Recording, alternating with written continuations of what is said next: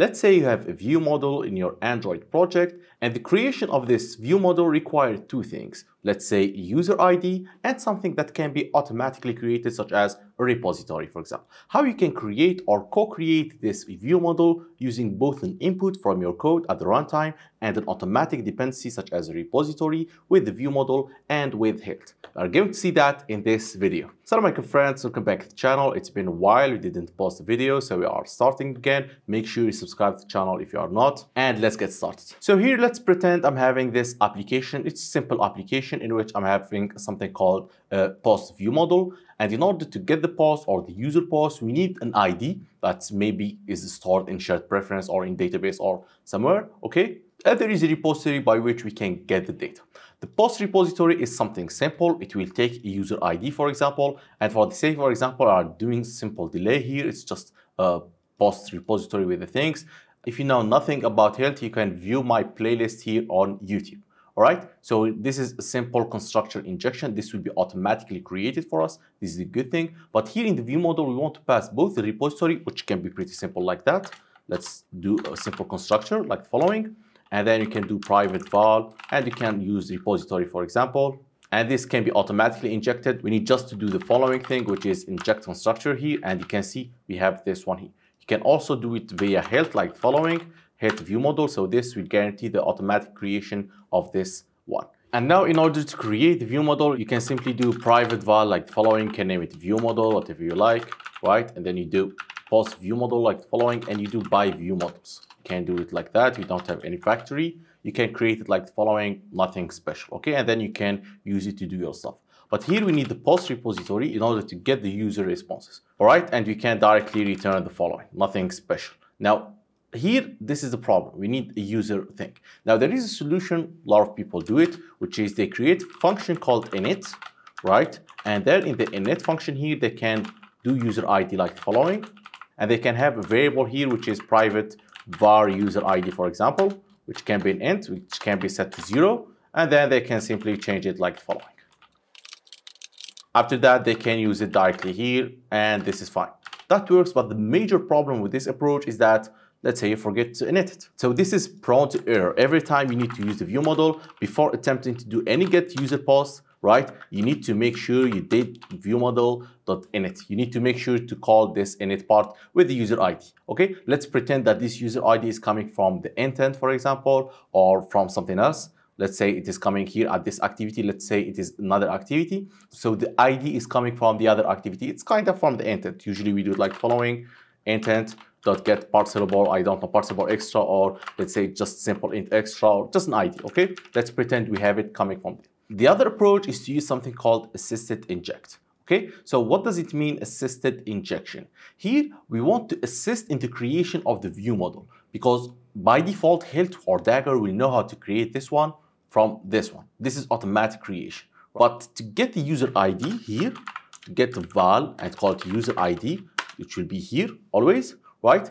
It's pretty difficult because it doesn't know how to generate it at compile time. It won't create it at compile time. It will be created in the runtime, but it needs to know how to create it during the compilation time, okay? So in order to do this, we need something called assisted inject. It's a little bit boilerplate. We are going to need a lot of stuff, but it will be fine, okay? So the first thing we need to do, well, this function will work just perfectly fine, no problem. We need to remove this. So here we need to do two things. We need to create a factory for the view model on how to create it using that user ID. And here we need to tell it that the creation of this one is assisted. It's not normal injection, it's assisted injection. So the first thing we need to remove this one because we won't be generating automatic factory for the view model. We are going to create our own. So we do here assisted inject. Okay, this is for the constructor.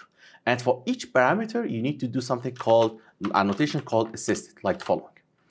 And sometimes there is a problem. Let's say you have two ints, for example, user ID, post ID, for example. How do you differentiate between those two ints? Here you use the name thing. This is simply named injections, okay? Not going to use that here. Now, in order to create this one, we need to create a factory. This will be created as an interface, always create an interface. And let's call it post view model factory, like the following. Okay, and you need to annotate this one with assisted factory. Okay, so this is the factory that will create the view model for us. The implementation will be generated by Dagger Hilt. Okay, so here you need to have a function called create, And here you need to pass the parameters that we are going to use in order to create this view model.